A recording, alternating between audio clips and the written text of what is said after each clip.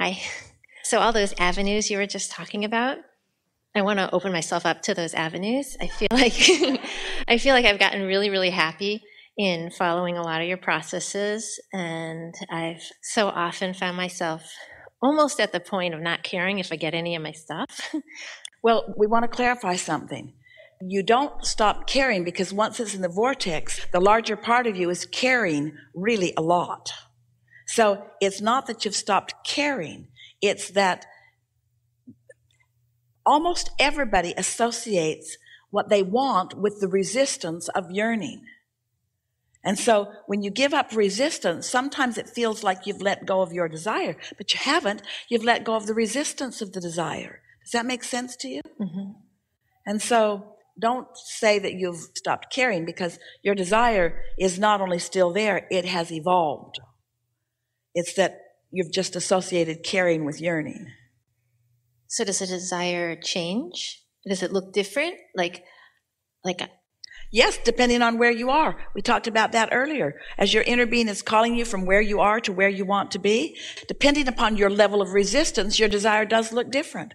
For example, let's say that you want prosperity, but you've been believing for a long time that you don't have the right occupation, or you don't have the right education, or you don't have the right placement in life, so you've got beliefs that don't allow you to move freely to this desire.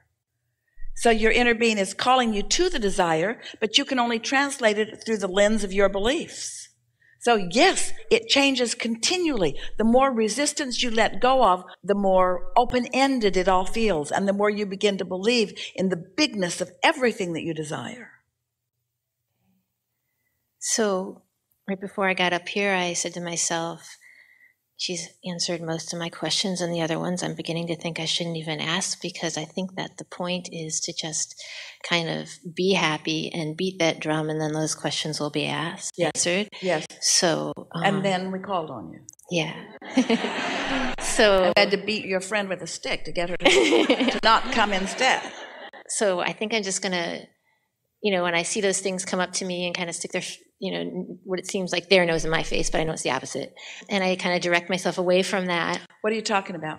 Well, like if I have some resistance in my life or some contrast and it's kind of pointed, it feels like it's coming up and surfacing and I have to look at it. Yes. And I kind of work my way out of it. Like I've been going up your emotional scale, working my way through. Embrace it, stuff. appreciate it. Say, you are a gift to me about something. There's something here for me. You're helping me work the bugs out of something. Because here you are, you feel like you're in the way, but here you are. So you must be important to me because things are always working out for me. So here you are, and from my relationship with you, whatever experience this is, I'm getting closer to clarifying what I want, closer to vibrating in harmony with what I want, closer to getting what I want, closer to being in the receptive mode so that I am moving along to that sweet spot of what I want, translating thoughts to things. So I don't have to worry about, like I remember you said, once you have a dream, it's always a dream, and it can change in what it looks like, but basically it's just a dream of happiness that you've kind of put a vision on. Well, let's clarify this. So you've been putting things in the vortex, and now it's bubbled into some significant, what you want to call dreams, or what some want to call goals. There's a lot there, and it's big. Now you ask the question, is it changing? Yes, because every day you're putting more into it, more definition into it, more intricacy, more specifics into it. So it is morphing, but it's not changing so much that we even need to call it changing. It's just being shored up. It's just transmitting a stronger signal. It's just getting itself to be more ready for you to be ready for it. So the question isn't about what it's doing. Let's not talk about whether it's changing. Let's talk about your path of least resistance to it. Now, this was a new conversation that we just began having today in this strong way, and you're amplifying it. It's your readiness that is changing, not your dream. Your dream is changing, but it was big a long time ago.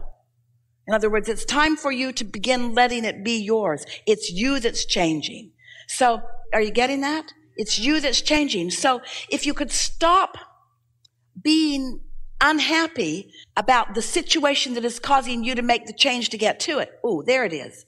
Instead, you want to bless this resistance, because that's what's helping you to make the change in you that's getting you all the way to these things that you really want, to all that you want to be. If you heard that, we are so happy. You are the one changing. You are becoming less resistant all the time. And you know how you're becoming less resistant? By moving through resistance. As you move through something that feels like a struggle, you make more definition about who you are and what you want. As things don't go quite the way you want them to, you more clearly define what you want. Now here's the thing. Your definition is not changing that. That's already there. What's changing is the resistance in you. Did you hear it that time? What's changing is the resistance in you. So you really want to say, just bring it on. I'm eager to learn. I'm eager to know. I'm eager to grow. I'm eager to become. I'm eager for whatever it takes for me to line up with this. And then, of course, do all the things we've been talking about. Talk about that. Talk about that. Talk about how you think that might feel. Use all the good words and all the good visualization that you can about it. But most of all, and what you said to yourself sitting over there is exactly the message that we want to give. In fact, it's the most important message of any workshop that we ever conduct. Just chill out. Step 3 is your primary work. Step 1 is ask. You can't stop doing that. Step 2 is source is already answered and the vortex has already been created and your vibrational reality already exists. Step 3 is the get happy part, the let go of the cork part, the feel as good as you can feel part in any moment that you can. Step 4 is get really good at step 3. That's all step 4 is. Step 4 is just being really good at step 3, mastering step 3, which means care so much about how you feel that when a thought comes, and they will, that don't feel so good, that you deliberately divert your attention. And then step 5 is our favorite step, really. That's where you're no longer mad at yourself when you're back in step 1. Because of what we just said, you understand the value of contrast. You understand how important the contrast is to the change in you that is necessary for the matching with what you've already created. We've never said that clearer. And yet, you're so quiet.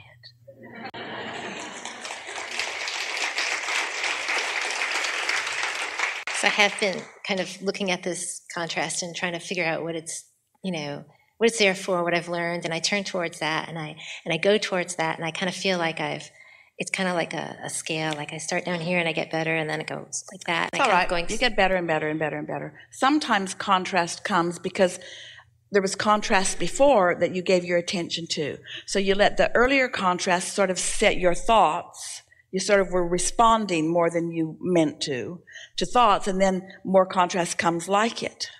But in any case, every time contrast comes, there's clarification of desire.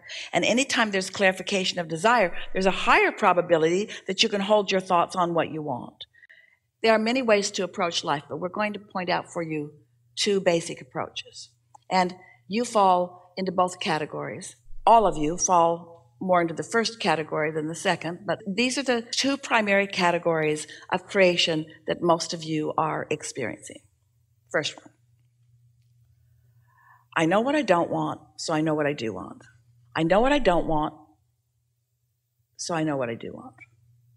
I know what I don't want. I really don't want that. I know what I don't want. I really don't want that.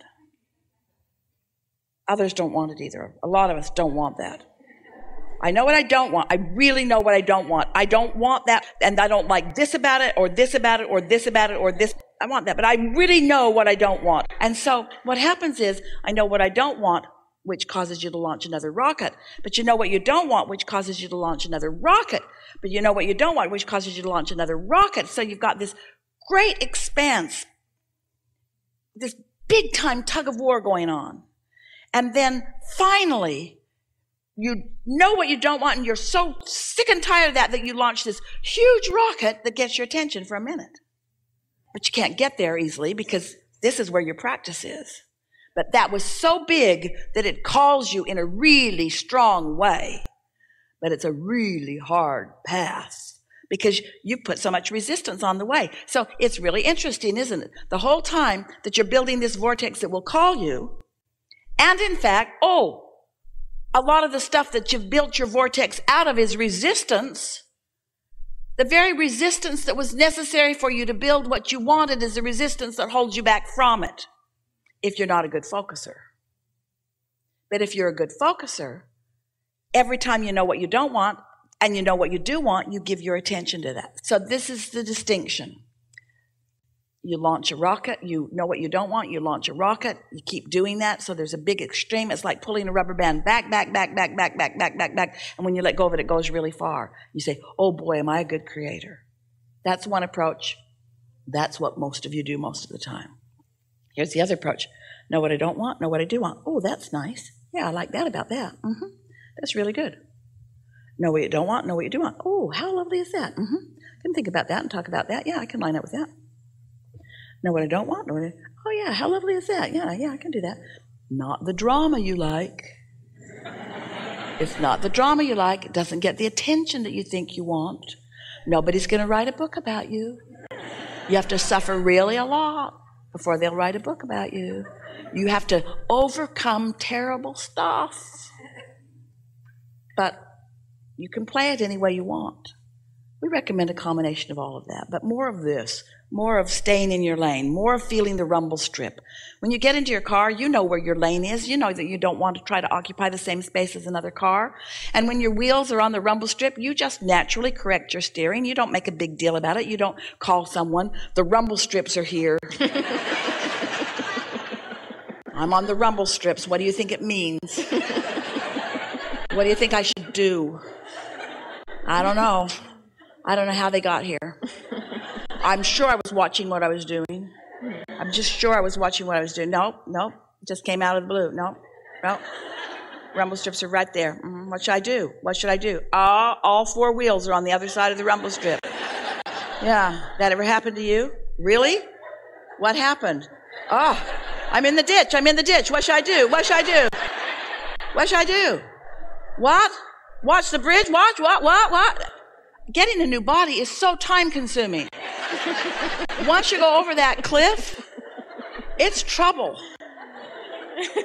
Where all you had to do is feel the rumble strip and do what you naturally do. You just correct your steering. You don't make a big thing about it. You accept it as guidance and you utilize it well. Helpful? Very.